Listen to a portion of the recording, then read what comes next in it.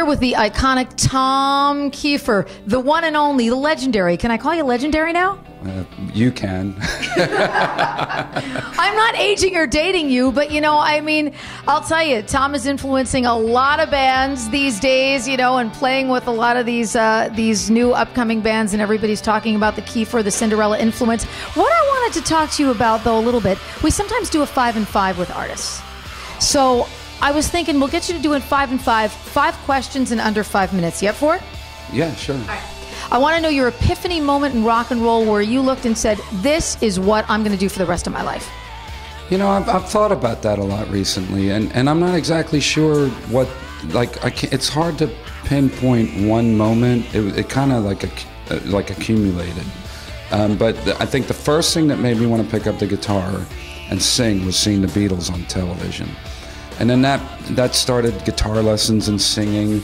And then that progressed into, I heard the Rolling Stones, and it's like, ooh, this is a little dirtier and cooler. Yes, now, and it was I kind of grew into it, really, you know. I mean, some people say it was this moment, and that was everything. And mine was more cumulative, I think, of different influences. And, you know, I think that's affected my writing a lot, too, that I have a lot of different background musically. So it's hard to pinpoint one moment. But the start of it was seeing the Beatles. But I don't really write anything that sounds like the Beatles. Yeah, right. So that's what I mean. It kind of grew from there. So the first record, do you remember your first purchase as a kid where you said you couldn't wait to get it home, put it on the old turntable? I do remember that. It was the first Monkees album. Monkees! And I bought it with my own money. And I think albums then were $4, right? So that was the big one for me. I had a big crush on Davey. I was devastated when Davey got married. I used to run home from school, watch the Monkees, so I'm with you. All right, so Tom Keifer is not a singer.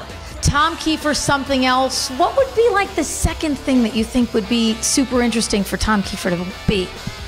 If I'm not a singer, I'd be trying to sing. Really? Yeah. So there is no, except no substitutes.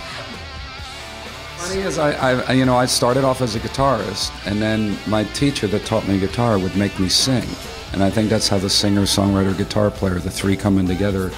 But I never considered myself a singer until, you know, the whole story, and I won't go into it until I lost my voice due to the paralysis. And then it was a lot like a song that I wrote, Don't Know What You Got Till It's Gone, and all of a sudden I realized, wow, I'm a singer. I really need this thing. Right. So it really dawned on me then. So I have actually had that period of time where I wasn't a singer, and everyone was saying, what are you going to do if you can't get it back? And I just kept saying, I'm going to get it back.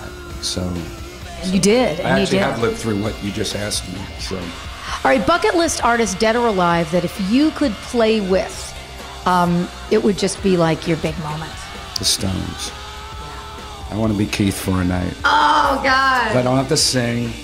Just play guitar, you know, lay back, be cool, come up, hit a couple harmonies with Mick and step back, and, you know, that would be great. Cigarette on the side of the guitar. Well, you don't have to smoke it, but it can just be hanging out on the side of the guitar. Yeah, right up on the So your favorite thing about being you, your favorite thing about being a working musician, somebody who's been able to continue your career, and you've got your band, you've got your solo career, you're out there touring, the fans are coming in droves to see you. What is the best thing about that? Being on the road and doing shows, that moment of sharing the music that you've spent so much time creating. You know, there's the creation process, which is a love-hate thing, because you're trying to get this thing in your head to come out of the speakers. And once you create that, you get on the road with a bunch of people who you love, which, you know, I've said over and over, this band is amazing.